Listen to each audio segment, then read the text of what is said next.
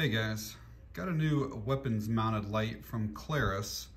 This is their GL4, and as you can see here, it's 3,300 lumens with a 370 meter throw. So I figured we'd kind of do a quick unboxing, kind of go over all the specs. We'll get it mounted on something, we'll see how it performs. It's got Type-C charging, 1.5 meter impact resistance, it's IPX8 waterproof. You can scan that QR code if you want to go to their website. Looks like it's remote switch capable. I'm not sure if that's in it, we'll find out. It's got a tactical rail clamp, and it looks like there's an M-lock capable. Again, I'm not sure if it's included or not, so we'll see what all is in here. So there's our Type-C cable. That is our remote pressure switch. There is our clamp, and that is just a PICATINNY. There's a couple different options, it looks like, for mounting that. I can see that it slides into there, so but not an M-lock, just a PICATINNY. The light itself, and obviously we'll go over this in great detail. Looks like extra O-ring, a couple of screws to figure out what those are for, an Allen key, some instructions or manual, and there should be a battery in here. Take that little cover off the battery. And the battery is a 5,000 milliamp hour. And it appears to be a 21700 battery. And it's got like a little protective thing around the end there. So this might be proprietary, that you have to use one of their batteries for it. I'm not sure, I'll try something else in it and see if it works. So the very first thing we'll do is get that battery fully charged up. There's a USB cover port right there. So it's got a little bit of a tab on it, and you just kind of pull up on that, and then usually you can rotate these out of the way, and then we'll get that plugged in. See if there's any lights. Yeah, there's a red light right there, and we'll see if it changes color whenever it's charged. While the light's charging, I'll show you some more of the specs there in case I do forget anything. Kind of important is the candela. So on high, which is probably the mode that it will stay in, it's around 10,000 candela. Up on turbo, it's over 34,000. So very impressive numbers on this.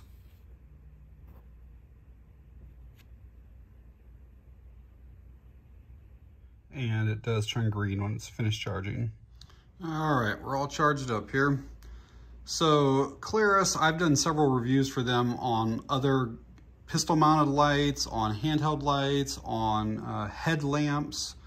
They make some of the best flashlights in the world. Their quality is always the very best. I've never had an issue with any of their stuff at all. So just some quick specs on this. It's 5.5 inches in length. If you go from the widest part right here where the mount is down to here, it's 1.8 inches. Around the head where these little nubs are is around 1.5 inches. The body, I think, is right around an inch. And it weighs just over 5 ounces without the battery.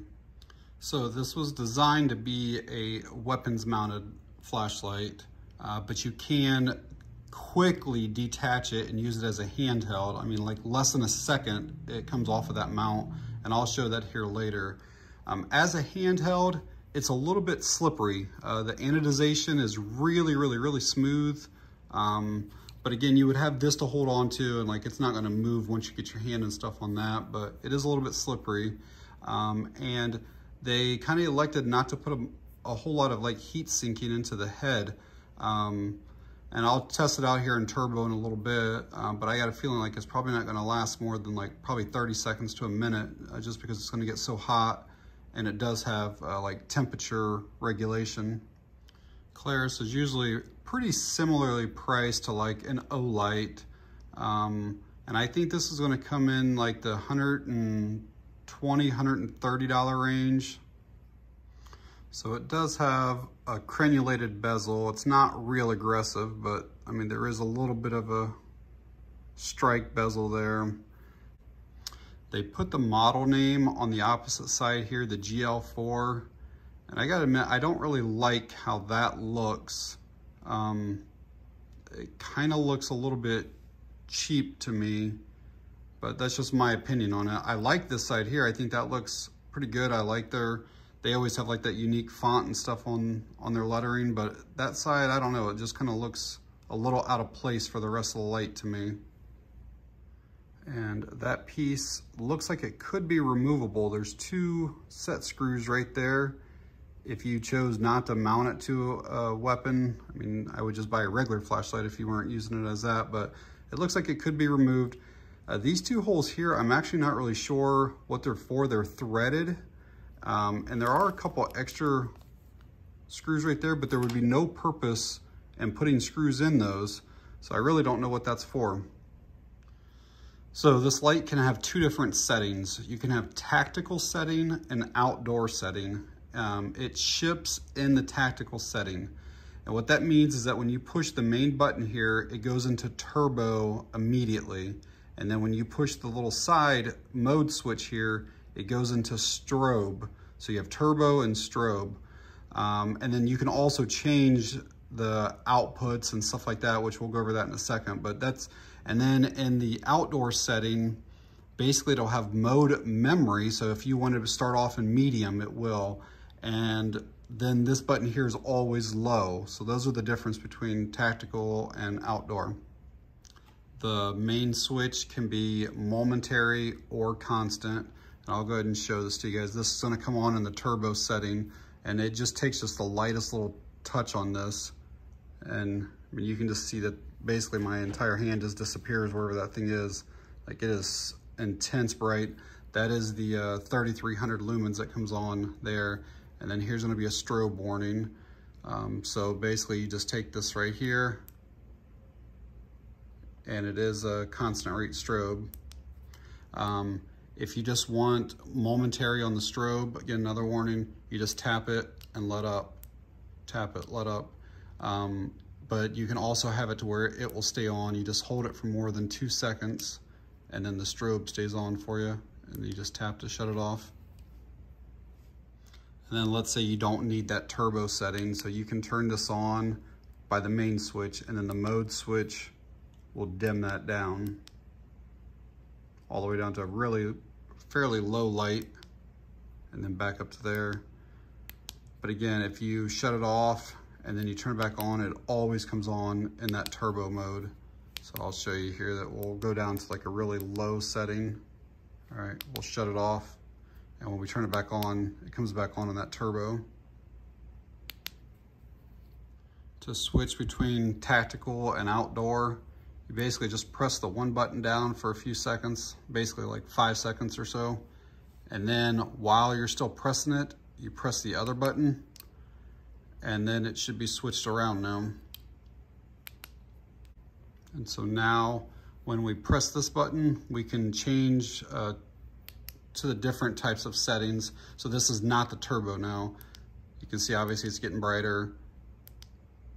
If I want to have that right there be my output every single time I turn it on and off, that's what it'll be now.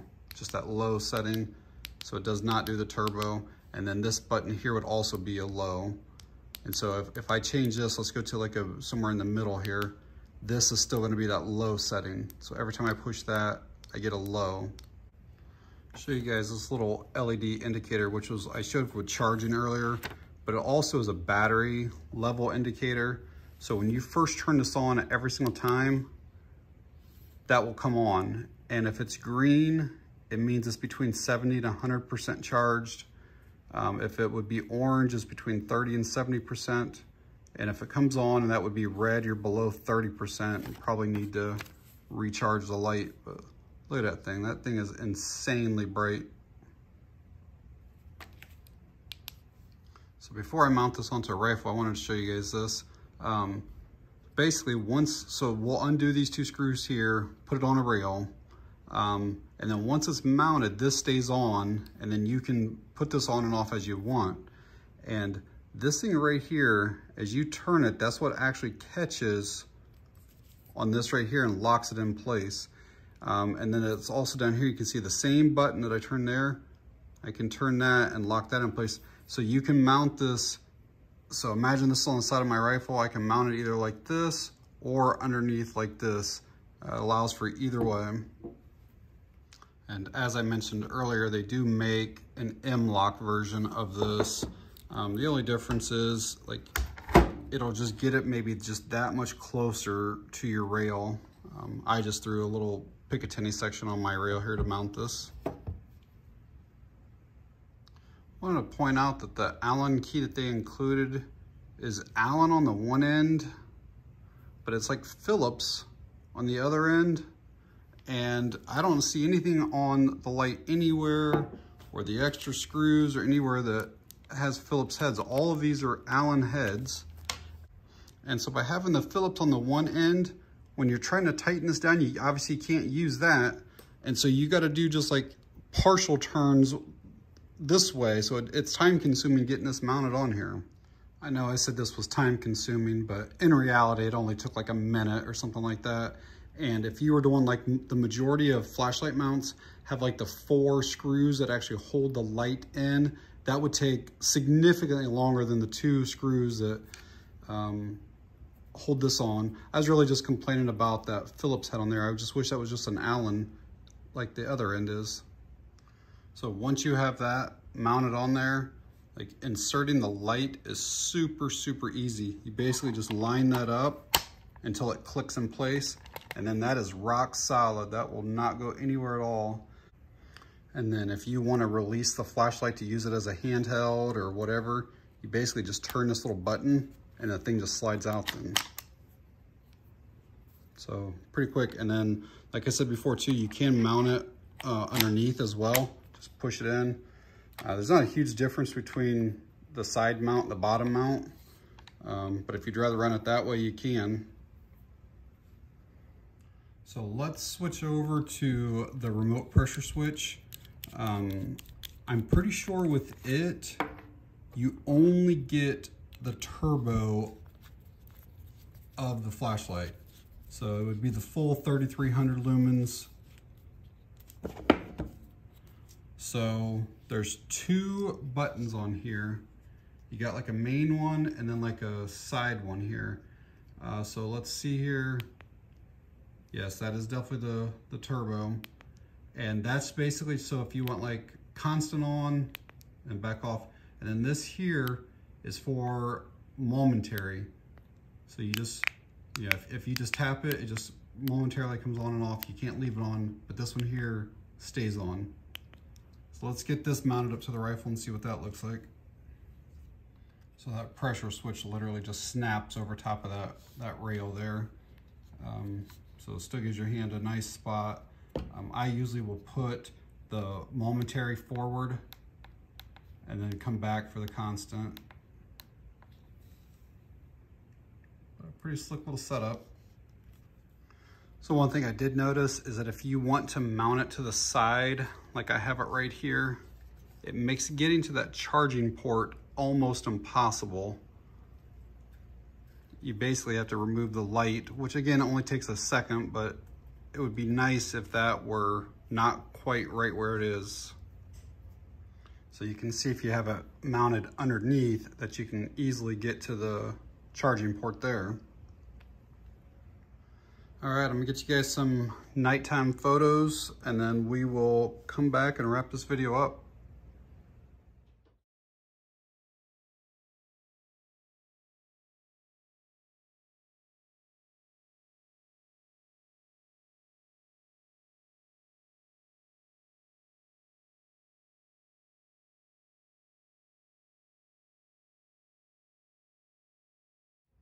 So hopefully those nighttime shots gave you some idea of its performance.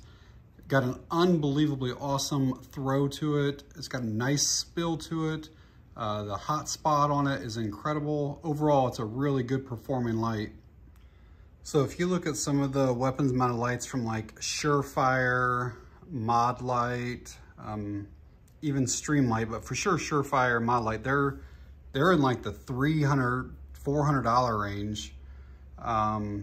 Streamlight, I think, is maybe like in the $150 to $200 range. A lot of the O lights are in the $120 to $150 range, something like that. And that's basically where this Klarus comes in at. It comes in at $120 with everything that I showed, the remote switch and the extra stuff, the charging cable, all that type of stuff. But it does not include an M-LOK section. And again, it doesn't really stick out, you know, hardly much at all, even with the rail section there. So as long as you have any type of rail, it'll fit on that. So yeah, overall, I'm pretty impressed with the Klarus GL4. If you guys are looking for something that's maybe in the price range of the O lights and the Stream lights, but with better performance, give Klarus a look. I'll leave a link to their website down in the description below. All right, guys, that's it on this one. Thanks for watching. I appreciate it.